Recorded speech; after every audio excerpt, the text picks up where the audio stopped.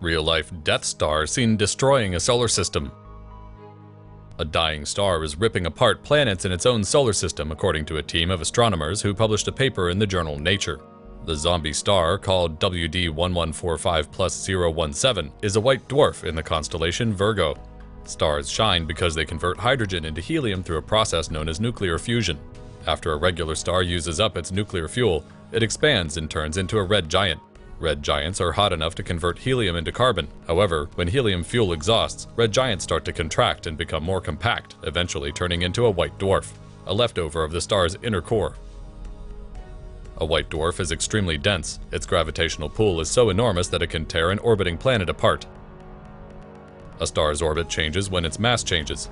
The change in a dying star's orbit may kick another planet into orbiting closer around the white dwarf.